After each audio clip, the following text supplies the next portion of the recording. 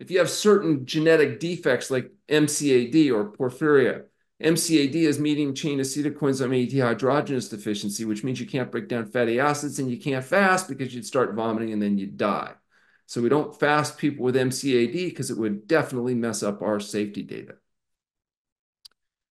If you have deficiency, depletion, or cachexia, fasting may not be for you because if you've already in a depleted state, we'd have to build you up first before you'd be able to undergo certainly long-term fasting.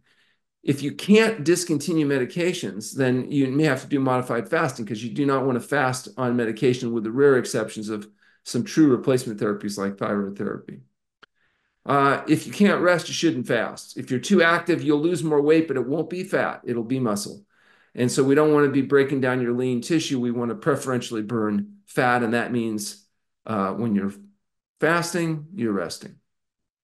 Conditions that are favorable to fasting are obviously the conditions associated with dietary excess. Obesity and visceral fat, elevated blood lipids, elevated blood pressure, cardiovascular disease, type 2 diabetes, conditions like lymphoma, which is a type of lymph cancer, gastrointestinal imbalances, microbiome disturbances, autoimmune disorders where the body's actually attacking itself, like, rheumatoid arthritis, ulcerative colitis, ankylosing spondylitis, lupus, asthma, eczema, psoriasis. These conditions are all associated with problems of gut leakage. And during fasting, the gut has a chance to heal. Then going on a low oxidative damage type diet, so low risk of oxidative damage, prevents these conditions from activating. So you don't cure those conditions, but you manage them. The truth is you don't cure any conditions, including obesity. You can lose the weight, you can keep it off, but if you go back to eating the greasy, fatty, slimy processed food that got it there, it's coming back. So you can manage it, you don't cure it. Dependence, toxicity, fatigue, and pain are all responsive to fasting. In fact, some dependence issues are fascinating. Most smokers by the end of the second day will not report any physical cravings. Now, sometimes they say, yeah, they're so miserable with the fasting, they don't think about the cigarettes. But the fact is, the metabolic processes are just sped up. So it makes it a lot easier to get off those addictions and break those bad habits.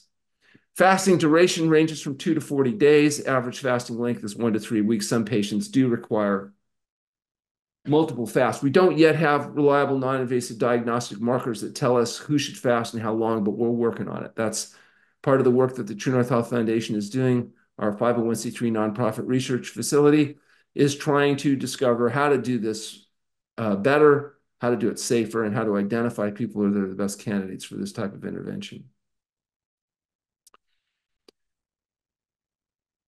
So I mentioned lymphoma.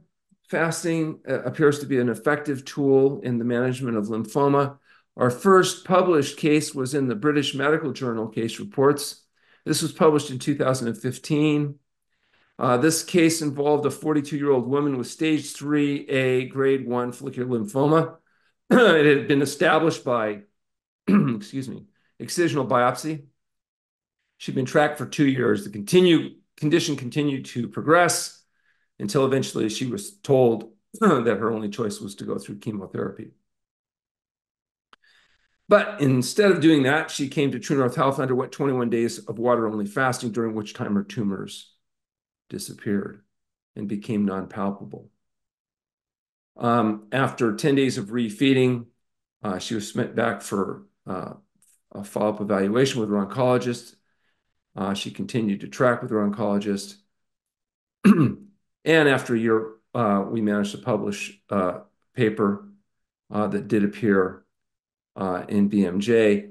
And then 3 years later, we tracked this patient, and she continued to eat a whole plant food SOS-free diet. And we were able to demonstrate that she was cancer-free, and then published that paper in British Medical Journal as a follow-up. And 3 years, she was CT PET scans demonstrated that she was completely cancer-free. Now, this patient reported that she had maintained her yearly follow-up with her oncology appointments. She included her serology and computed tomography, and confirmed that she continued her remission. And she also confirmed that she continued to follow the diet. Now, I explained to this patient that she had to stick to the whole plant food diet or it could be fatal because I would track her down and kill her. And apparently she believed me because we just got her 10-year follow-up and she continues to be free of cancer.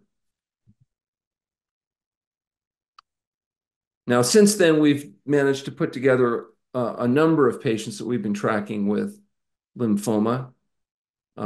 This case involved a 49-year-old male who had previously achieved remission with radiation therapy, but then had, as often happens, recurrence. Was diagnosed grade 3 follicular lymphoma of the head and neck. He had surveillance CT PET scans and identified several hypermetabolic mesenteric nodes. And so he underwent 21 days of fasting, during which time he experienced significant improvement as demonstrated 3 months later on a CT PET scan. There was no evidence of hypermetabolic malignancy or new disease. We followed him and continues to do well. Another case, this gentleman, 56-year-old male, stage 3, grade 2 follicular lymphoma, underwent 21 days of fasting and demonstrated some initial improvement. And so then we brought him back and when we brought him back, we underwent 39 days of water-only fasting. This was 10 months after the initial 21-day fast. And we're able to demonstrate additional improvements.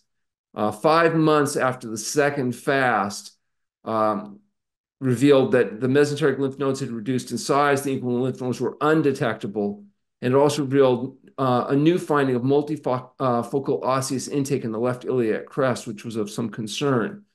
But we brought him back for another fast 14 months later after the second fast, and the CT revealed mesenteric finding as well as decreased ossea uptake. So even that previously new problem was resolving. So we have the initial scan 2 months after the initial fast, 5 months after the second fast, and then 14 months after the second fast. And this series of cases that we're tracking has been put together in a case series. It's been accepted for publication in a peer-reviewed journal. It'll be coming out in the coming weeks. And for those of you that are interested, we have the foundation has a site, fasting.org, where all of our research is published. It's freely available. You can go in and take a look at all these and other studies that I won't have time to overview today. This was a case of seborrheic keratosis. These were lesions that showed up on a woman's face. And you can see here's an example of one of these facial lesions. A lot of people don't like having lesions like this on their face. In this particular case, the patient did some preparatory feeding, and then we did 11 days of water-only fasting and then some recovery time. And then during the time we were refeeding, the lesion started to disintegrate. And you can see the before and after. And this wasn't we didn't do any procedures. This was just the body's immune system activating and resolving this non-cancerous lesion.